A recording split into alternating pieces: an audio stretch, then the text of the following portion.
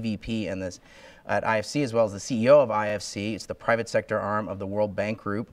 I have a very good friend of mine, Peter Voike, who's the former managing director at the World Bank Group, as well as the former EVP at IFC, as well as the former CEO of IFC, and he has a senior advisor here at CSIS who's going to introduce Mr. Jin-Yong Cai, and Mr. Jin-Yong Cai are going to sit down and take a seat while Mr. Voike introduces Mr. Jin-Yong Cai. And I want to welcome you all to this discussion, which is a Chevron forum, and I want to thank my friends at Chevron. Thank you very much. And so I think I'll leave it at that. Peter, please come on up.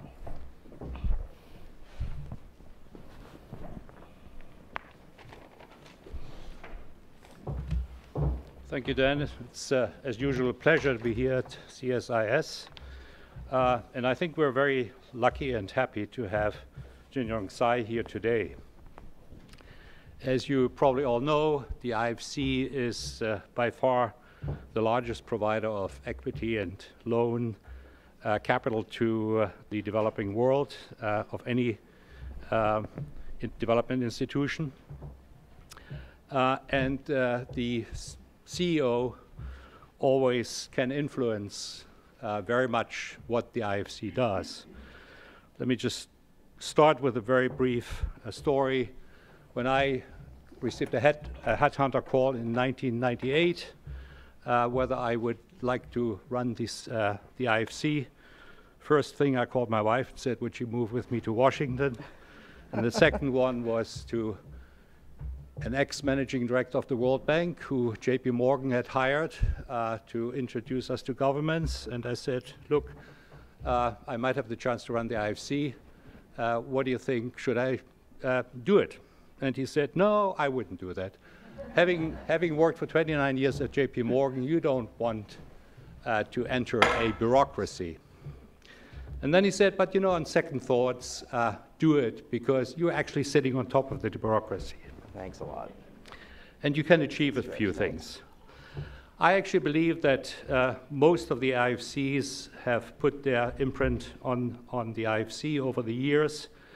I was very lucky to change the business model at the IFC. We were forced to do it because our revenues were disappearing slowly but surely from accompanying companies in the developed world into the emerging markets to provide political risk.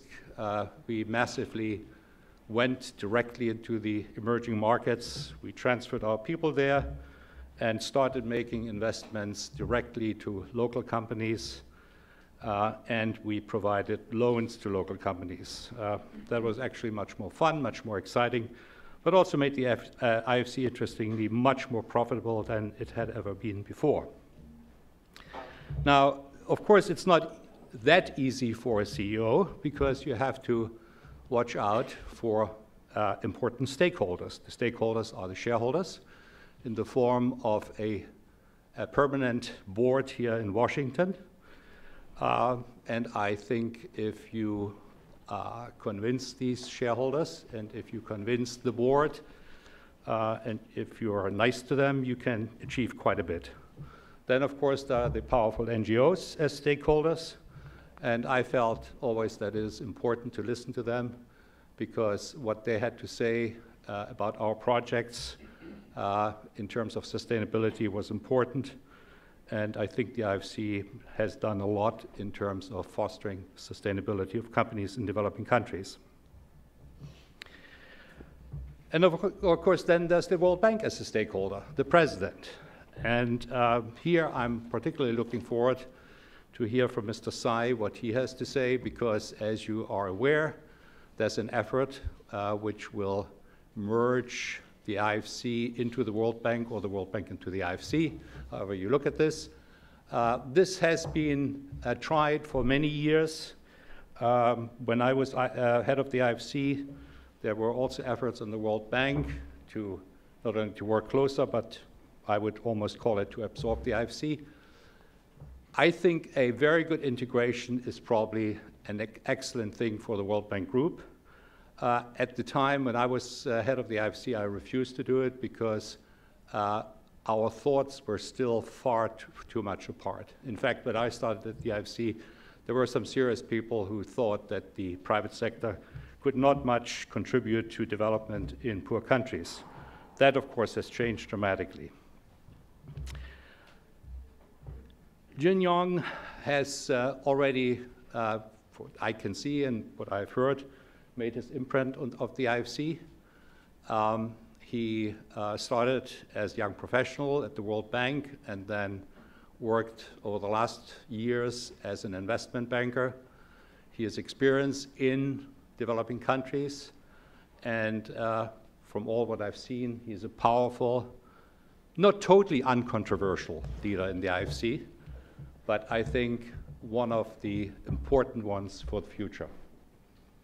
Jin-Yong, it's a pleasure. Thank you, Peter. For us to have you here. Thank you. Thank you. You can either sit here or do it there, either way. Okay. Peter, thank you for that kind introduction. You know, I started in IFC October 1st, 2012. And before that, about 10 months ago, I got a call from Headhunter as well, saying, hey, there's an interesting opportunity. Are you interested? And I didn't spend any effort to convince my wife. She was very happy to come back home. So I have an American wife. We met in the World Bank. So in a way, the World Bank group kind of made my career. And so coming back to this institution, I think there are a few things have changed. I remember I grew up in China, and at that time in the early 80s, Chinese under Deng trying to find a way on economic reform, and the World Bank was instrumental. And there was a couple of gentlemen I always remember not only kind of help Chinese in navigating the reform, and also really help a lot about to me on my career. One is Ed Lim, Peter, you would remember him, and also Kyle. Right now, he's the vice chairman of Deutsche Bank. So fast forward almost 20 years, I returned to IFC. The world is a different place. And I just want to give you a quick snapshot on what we are doing. You know, really, I remember when I just started, I look at all these great leaders before me. I thought I got to find a way to further build this great institution. And when I started, 2012, IFC, I think, has a historical year in terms of what we call the commitment volume. Basically, the commitment we prepare to finance is not the same as how much money you send out the door. It's about $20 billion a year, just roughly. We had about $70 billion balance sheets at that time. And right now we have $85 billion. So over the last couple of years, we increased by $15 billion. And about $20 billion, I was just roughly about a quarter, about $4 to $5 billion equity. That would put us into one of the larger investors as a equity investor in emerging markets. And the rest of it is a loan, fixed income products. And at beginning, I thought, well, $15 billion is pretty impressive. But you analyze it, and I would say about 60% of that is long-term financing, and 40% trade finance, short-term. And these are all interesting products. So for me, I would look at, this is where I start. What would be the thing new, useful, I can help the institution to build to make IFC even more impactful? I don't know how much you know, there's always this view, oh, the World Bank, you give free money. It's not, The World Bank have IBRD, the group has IBRD, which really they lend money to the government. The government has to provide a guarantee. IFC, we have a different balance sheets. This is totally not guaranteed. We do finance based on commercial terms. And we are on our own, to be honest. If we screw up, we would ruin the quality of our credits. Right now, the AAA is one of the myths, in my view. We look at the risk of our investment projects and look at the geography and the product we get in. We are, pretty lucky. We get a AAA, and we have good performance year in, year out. There are only 1 year in 2009 we lost money. Most of the year, like last year we made more than $1 billion net income before contribution to IDA. So that would put us, kind of a return on assets between 5 to 6%. Is it good? Not good. If I were a private equity player, I thought this is pretty mediocre performance.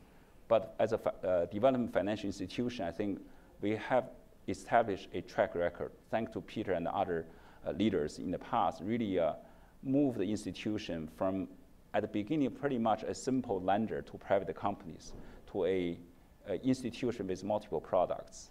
So for us, the challenge or the opportunity is really what will be the next for IFC in the new world, in which I would say there are several key features which is different from the past. One is the world is truly connected. Even in the most, the poorest country, mobile phone is there, and people can see the picture, the lives of someone in Paris or New York. So the youth, the poor people, in spite of their living condition, their aspirations are very different. They know what's going on. Second is the inequality, and or for that matter, lack of opportunity. The tolerance for that is much, kind of a less tolerant, put it this way. People have much less patience. When you think of what happened in Arab countries, or for that matter, even in Ukraine, you see the disease of society: corruption, inequality, lack of opportunity. So when I think of all this new world, and think of the role of development institution like IFC, I think we have just critical role in terms of providing that opportunity, not necessarily just bring the money to the table. To be honest, $20 billion is tiny vis-a-vis the needs. It's more of using our brand, using our credibility, and to bring different pieces together to deliver the solution. So that's really how I see IFC, the future, for this conversation. And I think we have done well, but the future, given the challenge, we still have a lot of work to do. And Peter mentioned about the World Bank change process. Jim, I don't know how many of you have met him. He's a very inspirational leader. He looked at the world. He wants the World Bank to become much more focused on providing solutions than just how many loans I signed up. So how many times I went to the board to approve a project, which is still quite pervasive in our institution. We are still quite inward-looking, even though the World Bank, not only IFC and also MIGA and the bank, we have a great brand. I think what Jim wants to do is to really try to figure out a way, all the players in the group, we leverage on each other's capability to deliver more impactful solutions. And that's really what's going on. I know we will talk more about this a little bit later. Great, thanks a lot. Thank you for being here, Jin-Yong Cai. Thank you very much. I think, as I was saying earlier in the green room, that I think that what IFC is doing is the future of development, and it has the opportunity to meet the challenges of the future of development. And I think some of what Peter was saying earlier about the fact that there's been a total mind shift both in the developing world but also in development institutions about the private sector, I think has partially been a result of the success of organizations like IFC. And I think about what IFC has done in the microfinance sector, for example, or where you're the largest, I think the largest investor in the world in microfinance institutions. If I think about the cell phone telephony sector, I think you all helped Mo Ibrahim become a billionaire by helping set up Celltel, if I recall correctly, as well as setting up one of the first cell phone companies in Afghanistan. So you have been an important enabler of much innovation and connectivity around this issue of the world being more connected. One of the things I wanted to ask you is about the issue of infrastructure and logistics. We were also touching on that beforehand. When I think about IFC, it was an organization that was sort of built on project finance historically. Talk about the need for infrastructure, how you're supporting and catalyzing the role of the private sector in infrastructure. Perhaps I think there are synergies certainly with MIGA and the World Bank as well. If you could talk a little bit about that, the need as well as how the bank group, and in particular IFC, is responding to that need.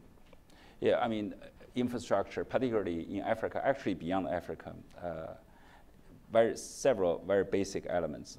Number one is access to energy. You know, really, when you have, you know, so many people, really just, you know, in aggregate, 1.2 billion people in the world has now access to electricity. And in Africa, if you take South Africa away, less than, I would say, 30% people have access. So the rest, you know, 70% plus has no access to electricity. You can't do anything. I mean, really, I have been to quite a few countries. Sometimes you land in the evening, you drive the car, you know, the bumpy road, but more importantly, you see the people, young people, just standing on the road. You say, what a waste.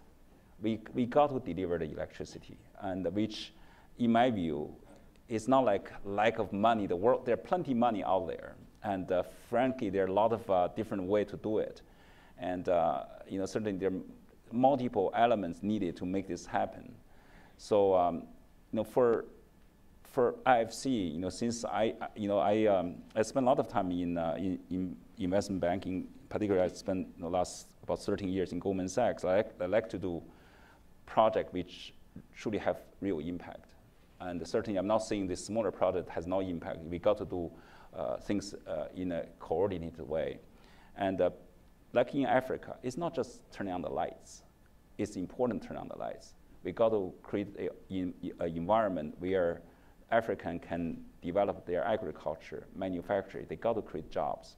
So sometimes I get people saying you can't do baseload hydro, and you can only do solar. I said solar is important. There's no question. Let's put solar there, but solar cannot power real jobs, right? Let's be honest about it. And we need to find a solution: short-term, medium-term, long-term. At the end of the day, we are in the job of eliminating poverty. The best way to get rid of poverty is to create opportunity, sustainable opportunity, so people can make a living. So what we're talking about electricity, another thing very critical is logistics, is transportation. You know, Africa as a continent, there's literally no functioning railway except South Africa. You can't move stuff. You know, I've gone to so many different forums, talk about, oh, let's do intra-Africa trade. And I have a lot of pineapple, you have this and that. You can't move the thing. You know, this good agriculture product is rotten. No one's going to grow it. And certainly, you know, with a huge amount of young, lot of youth and very young population, you need to create real jobs. So I think the sense of urgency for me and for our institution right now is really, I think it's so much more than before, in the sense we are focusing on a lot of projects we have been doing for years, but we are also willing to spend time and efforts on some of the much larger and more risky transactions, and such as INGA. I don't know how much you know. This is the dream for Africa. If we somehow can harness the power there, This is in the Congo. This is the hydro dam in Congo. It's a Congo River before gets into the Atlantic Ocean. You're about 20 kilometers distance. The water drop 150 meters. It's just the most ideal place to build a hydro. There's virtually nobody live there. And because the water was so rapid, you can't do shaping or navigation either. So this has been a dream for African for, I don't know, 3 decades, 4 decades. And if we somehow get this thing done, it's take about $80 to $100 billion, 2.5 times 3 gauges. And Africa's energy, 60, 70% will be met with this one transaction. So we are spending time with our World Bank colleagues, and I hope, you know, if there's one transaction in my tenure in IFC, if we can break the ground on this, it will be fantastic, because it has no emission, and it's a clean energy, and it's just, you know, it's not only, you know, it's about 3 cents per kilowatt hour at the generation. If you add another 5 cents on transmission, it's the most competitive clean power you can imagine. It's a fabulous project. Yeah. Well, we stand ready to help you here at CSIS to help you get that done. That's fantastic. I hope that does happen. I've heard about INGA, and I didn't realize how massive it is. It's massive. It's really it's one of the things I hope we, you know, with the World Bank, group, all of us play a role. Not, frankly, we are going to finance a small portion of it. It's more of using our convening power to bring different players together to make it happen. You may use the conversation on infrastructure perhaps to have a couple of, to build on that on a couple of topics. You talked about it's important just meeting the needs of countries where they're at and there's increasing demand, and I agree with you. Could you talk about how you think about state-owned enterprises? Because I think this is also, because I think this is relevant to this discussion. This is an issue, particularly given I'm very sensitive, conscientious about this because I'm from China. So some of the partners we're working with is Chinese state-owned enterprises. There's a lot of nervousness. And this is how I look at it. Okay, I'm much more focused on what is the solution. In 5 years, can I deliver the electricity to Guinea? I was in Guinea as well recently. The whole country, okay, the whole country has about 120 megawatts installed capacity. And about 20 is only about 100 functioning somewhat. Okay, you go to meet the president on and off the electricity, just it's a disaster, right? And there was a project, apparently some other people tried. And then certainly this happened before my time. And a Chinese company eventually took over this project. It's a hydro. So they literally finished ahead of time, 6 months ahead of schedule. So this 240 megawatts hydro power plant, about 110 kilometers away from the capital city. So we're scrambling, trying to figure out how can we build a distribution network. Otherwise, you have power ready, but there's no distribution. So the president, everyone is very nervous and ask us for help. So in a situation like this, to be honest, I don't even care who is the state-owned, not state-owned. People looking for a solution. If there's a power already built, I'll be very happy. Actually, I work with the EDF. We're trying to bring them in to really take a stake. IFC and EDF, we take a stake in the distribution company and stop the stealing. To be honest, it's about stealing. 70% of electricity was stolen. As simple as that, right? So I'm much more focused on what is the solution I can deliver. We can deliver to the people in Guinea or other places. Using the infrastructure as I'll use African infrastructure as just to key off it again on a couple other questions is, when I talk to folks in the US government context and they talk about OPIC or catalyzing American investment in power infrastructure in Africa, one of the issues is the enabling environment or the rule of law, and one of the ways in which the World Bank contributes to that is through its investment climate work and the related doing business indicators. Could you talk a little bit about how the World Bank Group thinks about investment climate? You have some, I think you have a window into that. I think there's, if I recall correctly, there's a MEGA, IFC, and World Bank joint department. I don't know if that's been changed. No, it's still the same, what we call a business climate department. Actually, the joint IBRD, IFC undertaking, we found that department really improve on corporate governance, on doing business environment. It has been really making a huge contribution to build capacity. We'll continue to do that. Yeah. Actually, if anything, this unit will be in the global practice. Actually, I think we are going to even continue not only support it and enhance it. It's the minister, the former minister of commerce from Costa Rica. Exactly. So this is a big part of our offering. And you mentioned doing business report. It's a very useful exercise, and it's a product has been going on for 10 years. What I found interesting is it gives a concrete target for the government in the area where they need to improve environment. You know, basics such as how many days do you take to get a license? How many days would take to get the electricity connected? You know, there's no perfect measure, but at least there's certain measurement in this exercise really helping the government to really get their focus on improving the what I call, actually it's not doing business, starting a business environment. And we will continue to support it. And about a year ago, after Jim assumed the position, because there are a lot of controversy on the ranking, and there was an external panel did an evaluation, they made some recommendations. I think right now this work will continue. Actually, the 2014 report will be published in a couple months, in October.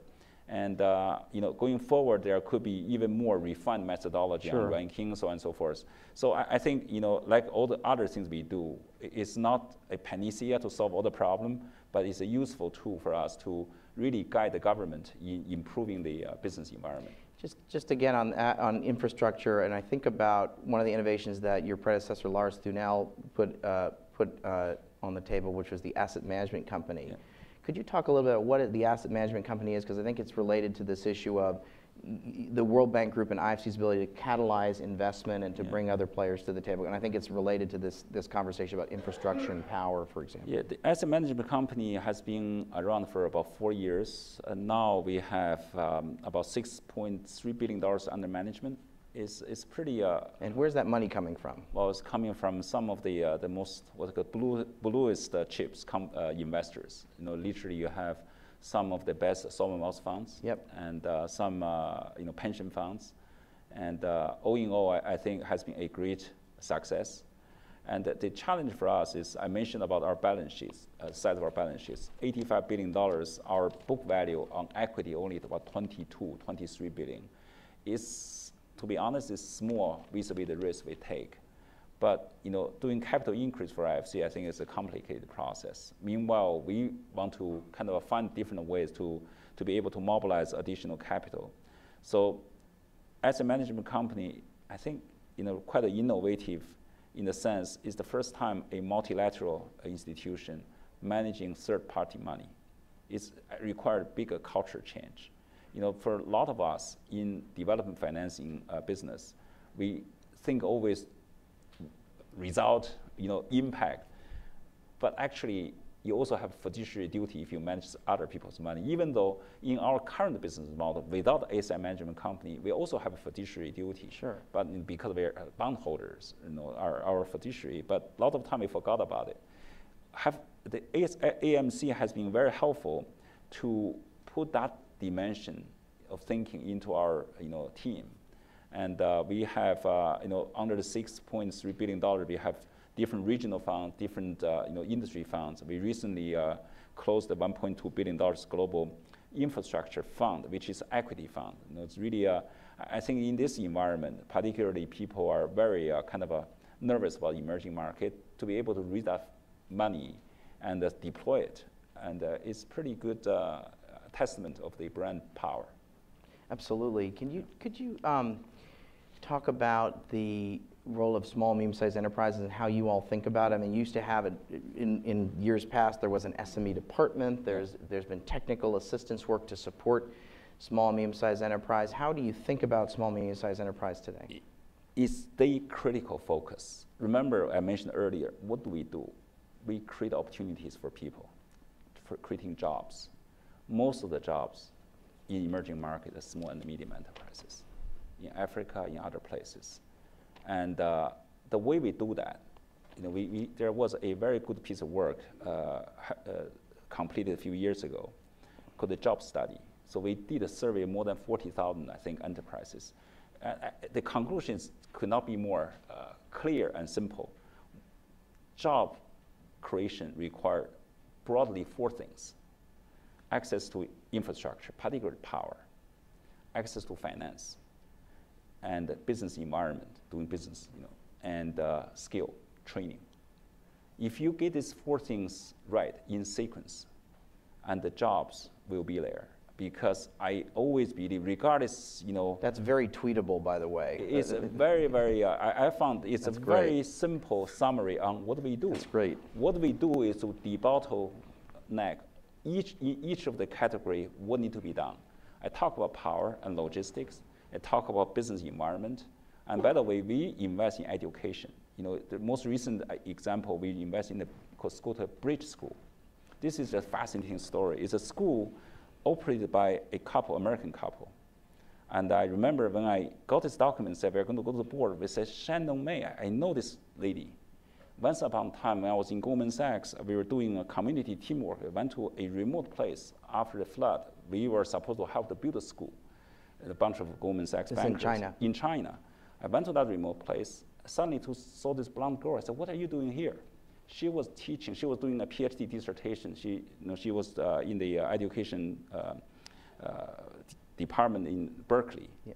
on education for the poor kids. Now, and she and her boyfriend, now Jay and Shannon, they built this bridge school, funded by Bill Gates Foundation and a few others, and us too. And right now they operate a school with more than 100,000 students in Kenya, $6 per month. And the best thing they did is using technology to make sure the teachers teach, as simple as that. They observe in many of those rural schools, teachers, they are not inspiring. They get bored, they are not paid. So their quality of teaching is bad, and the kids lost interest in study. So what they did is they have this technology with iPad. Every morning they gave the teacher new contents. And only when the teacher finished teaching, there's a feedback on if they did their job or not. So this school is doing great. It prevents absenteeism exactly, from teachers, and really, just it's fabulous. And we also invest in Laureate, which is doing a lot of vocational training. So we invest in a variety of things. So come back to the job creation, the 4 key elements. We want to be playing a critical role, at least taking a risk, trying to not only invest in creating good business model, also in kind of disseminating good practice into different parts of the world. Recently, this couple was awarded by the WEF as the Year of Social Entrepreneurship of the Year award. We're going to go with them to Nigeria, to other parts of Africa. We see our role is really to build that foundation for job creation, which eventually, come back to your SME question, because there's nothing better by helping people to learn they can become their own boss and to hiring people. Recently another example we did was, we are very big on gender financing. Yes. So we just, together with Goldman Sachs, and they have a 10,000 women program, pretty well known. Yep. So we are in the process of raising $600 million facility through multiple investors, purely lend to women entrepreneurs. So they can, with Goldman's training, and come to us, we give them the finance so they can go out to create jobs. It's fantastic. I really want to applaud what IFC has done over 10 plus years in the area of private schools, and your example of, I think, Peter, I think you were very involved with helping get that started at IFC, where there's been I think traditionally a little bit of a bias in the traditional development community about supporting private schools in slums and elsewhere. I think IFC's taken a very brave stance in providing financing or business training to these institutions. So I think it's very important, and it's in line with what you were describing earlier. I also think the sort of thought leadership you've done, such as the Let's Work report or some of the other reports that have been done on the role of the for-profit healthcare sector in Africa, and then other reports after that, whether it's youth training in the Middle East or with the water footprint work. So I do think this issue of thought leadership, best practice, your convening power, it's very important to development. Could you talk about, I suspect you get called into broader multilateral conversations, whether it's the G20 or other sorts of multilateral fora. I suspect, certainly when I was at IFC, there was sort of an increasing amount of demand for sort of either IFC's brand, its catalytic finance power, its advisory services, or its thought leadership. How are you being pulled into those sorts of conversations? Well, I have never been in so many meetings in my whole life since I joined IFC, let me tell you. And much more, I think, these are the interesting fora to discuss issues. To be honest, there are way too many talkers than doers. That's my observation. So I want to make IFC not only be part of that process. So we were in B20, and we are in a variety of fora. Talk about what we do, and also on some public global issues like climate change. It's an important issue. And I have been working with my team. We feel, okay, talking is great, but not enough. And so we are also kind of based on the what we think where we can add most value to start to do things. One example I give to you is, I don't know if you follow much about climate change issue. One of the most amazing thing is the gas flaring in Nigeria. This is perhaps, Nigeria has one of the top 10, at least top 10, maybe even higher ranked gas reserve in the world. Okay, if you go to Lagos, sometimes in the weather permit, you can see this huge fireball. If you fly over, Nigeria has so much gas, and the oil company Chevron maybe re-inject into in the field, but there's enough limit, and so they flare. And then you look at Nigeria, as a country, has no power. Something has to be done, and apparently there has been different forum talk about how to stop the flare. My own view is, I told our team, I said, look, there have been a lot of discussions, and they're always at each of the conclusion of those meetings, if the government is ready to do something, we're ready to help. So we have observed government has not been ready for a long time. Let's help us to make them ready. So this is quite, Peter, I don't know if you know this, we usually don't do this. So we have our team, both the industry team and the local team, say, look, let's bring all the people together to figure out what do we need to do. Nigeria has undertaken pretty brave reform on power sector. They break the monopoly, unbundle the power sector. And based on my own experience, I spent a lot of time in the industry. I said, look, you can do whatever reorganization at the power part of the value chain. If there's no incremental gas supply, what you're going to end up is, yeah, there are a lot more players in it. And it was one monopoly, no power. Right now you have multiple players, there's still no power. Guess what? The price will go up. It will be disaster for the population. So I went to the president, to Ngozi, I said, look, there's critical thing we need to do. We got to fix this gas problem. Otherwise, we're all going to be in bad shape. Guess what? They are responding so fast. So we were able to literally convene a meeting. You literally have everybody. Yesterday in London, still going on. You have the Minister of Petroleum, everyone saying we got to get this thing done. So we have an action plan. It take about maybe $5 to $10 billion. Just do some pipeline infrastructure. There are a lot of other things that I don't want to get too much complication. The thing I feel on this, what you said, there are a lot of interesting ideas. I'm looking forward to work with my team in IFC in the area we can add value. We not only become a discussant, we are also the executing the doer. So that's what we're hoping we'll get there. Nothing is easy.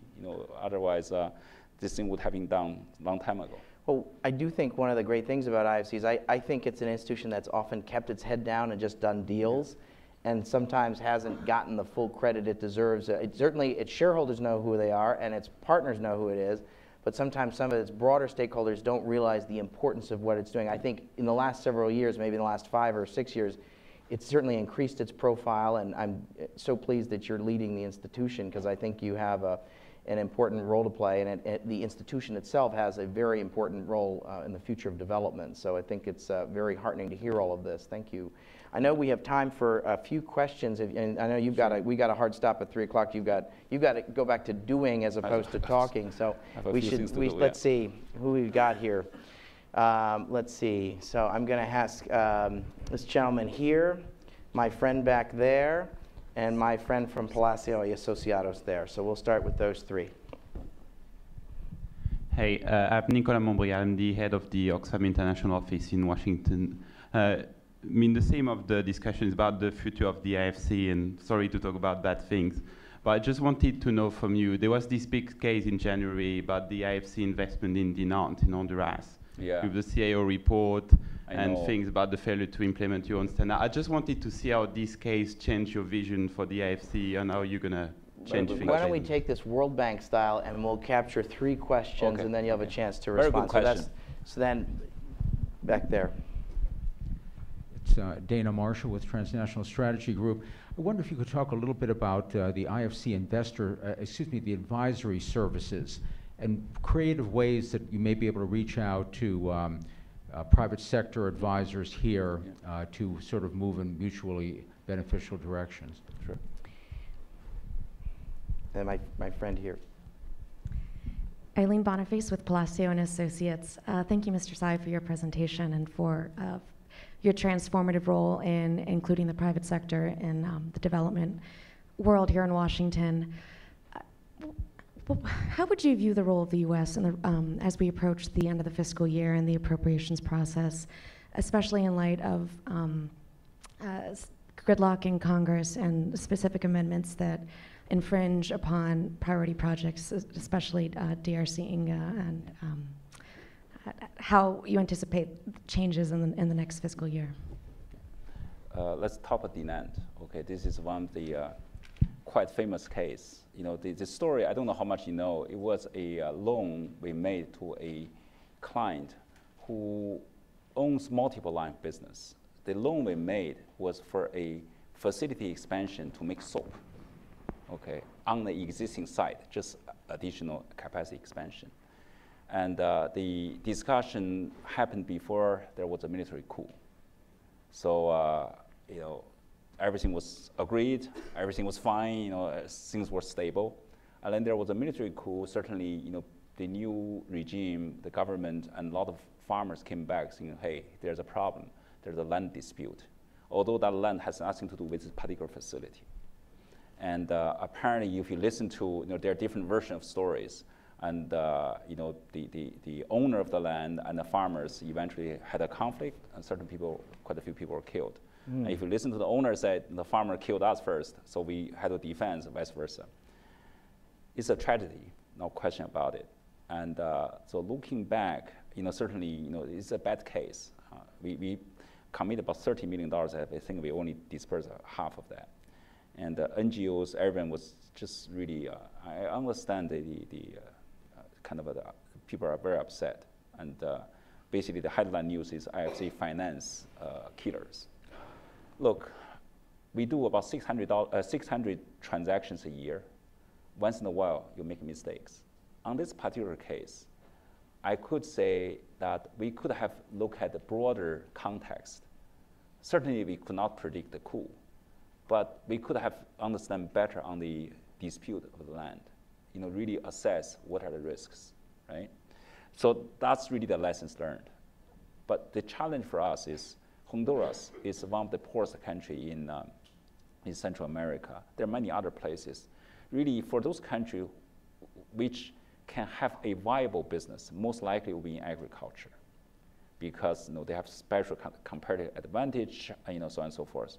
So how do we deal with helping agriculture sector to grow, become commercial, create wealth? Need a lot more thinking and need a lot more help from the World Bank colleagues. That's where, you know, Peter mentioned about how this whole World Bank group thing, I'm not too sure we can solve all the problem, but honestly, if we were able to assess the land issue better, we could have avoided that mistake, okay? On the advisory service, we have, over the years, built a quite a diversified offering. Some of, I have to be, you know, honest, some are better than others. You know, we have some of the best experts in certain sectors. They can not only advise on structuring, on financing, but they are true industry expertise. They can literally help the small farmers or small companies to grow. And you know, if you know, I have Lucas standing there, you know, if you have any particular, you know, just contact him. He will connect you. Our organization is a little bit, I will say, complicated, but we do have a advisory service team, not only in a standalone form, and also in each of the industry verticals. So that's what I can tell you. On the U.S., I think, you know, U.S. business, in my view, is some of our best partners. You know, I talk about Inga. I've been talking to quite a U.S. company. United States United States is the world leader. There's no question about it. When U.S. is there, U.S. companies they're there, I feel the project will be structured better, and it will provide a, you know, better transparency, and it just could be a better deal. I mean, are U.S. companies are going to be in all the transactions? No, we have to understand what their interests are. And so we have to be selective. We have to be able to, what I call, pitch the right idea to the right company. And I'm not too sure, and the U.S. government has always been, USAID, we work closely, and you know, other U.S. government agencies, they're all very supportive. But given our role is really working with the private sector, our task is really working with U.S. companies, in places where, I understand U.S. companies are not going there for charity reasons, and they are expanding their business market share. That's perfect, actually. We feel, we have had a good relationship. We can do much more. We have a active, what I call the client coverage model. We're going to cover more U.S. companies to really demonstrate, explain to them what's going on in different parts of the world. And not only working with them, we can also help the U.S. company to build partnership with others. Good. Take a couple more questions. Okay, my friend Bob Berg and Peter.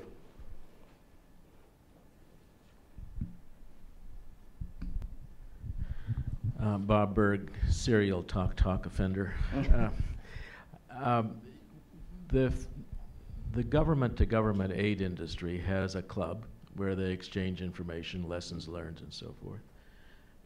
But I'm wondering whether there's an adequate way of learning between particularly the China, the Brazils, really some major players where in the private sector, I'm wondering whether there's a way of sharing the lessons across the donors' private sector work that could be more transparent and more interesting.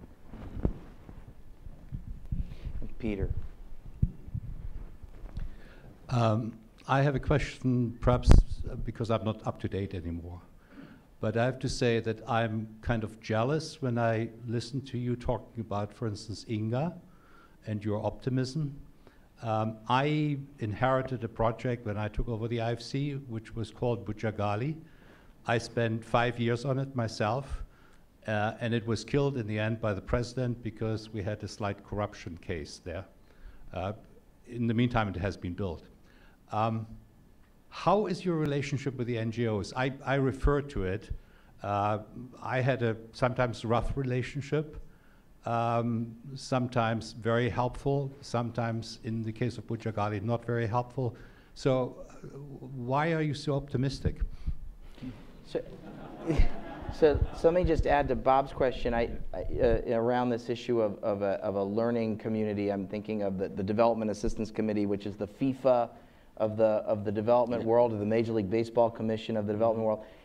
There's something like that in the development finance. There's been some attempts at that, and maybe you might just also talk a little bit about that as well. Yeah, I came from a world where my education in business is very much you have to think ahead of your clients, and you figure out who will be the most likely. You have to think what they want. This I'm talking about Goldman Sachs, right? I know who are the potential partners. I'm not saying I know 100% of them, at least in this industry I'm focused on. I don't know. I mean, there are all kind of forum, right? You can always go to Africa Power. And, to be honest, a lot of time people going to those conferences, they're not the key decision maker. They will go back to report and say, hey, I just went to a conference, wonderful. Basically, same message. We as mentioned earlier, the IFC, we go to a lot of conferences. I said, well, I have never heard one person say I didn't have a good meeting, a conference. But that's not enough. I'm very much focused on, do you have the ear of the CEO? I have this thing, I say, knowing assistant treasurer is not enough. Okay, assistant treasurer, his mission in life is to squeeze you, give you the lowest margin that you compete against others. Okay, you got to go to the CEO. You got to understand what is the strategic imperative, why they need to go to Inga for that matter. Okay, I told some of the US manufacturers, I said, look, this is going to go on for a long time. How many turbines you want to sell, right? And how many trucks you need to sell. You got to pitch to them, look, all our businessmen, they have their mission in life. They work for the shareholder to whatever the reason. But you have to be able to really understand why they should come with us to do things which good for them, also for our countries.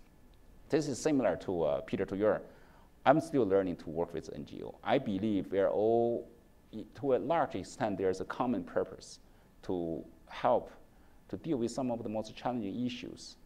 Do I agree with them on everything? I don't think so. I don't think they would agree with me on a lot of things. I guess I just feel when the things they are right. They should be done. I don't know what is the alternative. Talk about Yinga, Bujagali. Finally, thank you, your persistence eventually took 10 years. Took 10 years to build a 240 megawatts power plant. I'm coming from a country that can be done in 2 years, maybe even shorter. And certainly we should do things differently. I'm not saying we'll copy that.